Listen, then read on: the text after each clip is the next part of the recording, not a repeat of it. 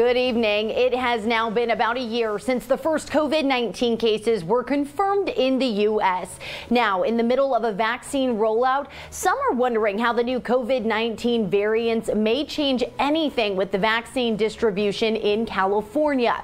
23 ABC's Austin Westfall is joining us live from one vaccination site in Northwest Bakersfield and has more with the state Surgeon General about where the state stands amid the pandemic. Austin?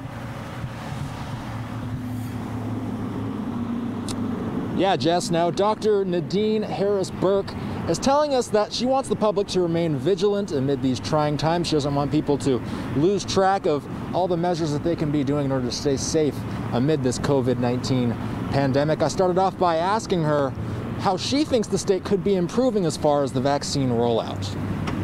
The big issue on vaccine supply really is what the state receives from the federal government. California Surgeon General Dr. Nadine Burke-Harris says that supply has been the limitation as far as the COVID-19 vaccine rollout goes. She says California has ramped up its ability to get people vaccinated, but ultimately there's not much more the state can do until it gets more doses. We work closely with the Biden administration, and we're looking forward to hopefully increase vaccine supply in the spring. Another major issue on the state's plate right now is the emergence of several variants of the COVID-19 virus, which seem to have originated in the UK and South Africa. The UK variant has already been confirmed in California and appears to be more transmissible. Dr. Burke-Harris says the new variant will likely eventually become the new dominant form of the virus here in California, but that would not affect their strategy. That doesn't change how we fight the virus. We still fight the virus in the same way.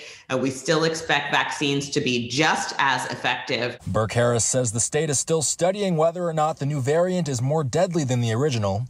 When asked if she has any tips for Kern County residents in the coming months, the Surgeon General says that Californians must remain smart and safe about curbing the spread of the pandemic, even though case rates are dropping and a more comprehensive vaccine rollout is on the way. We have to continue to do the things that have demonstrated to be effective, which is washing hands, wearing masks, and waiting to gather.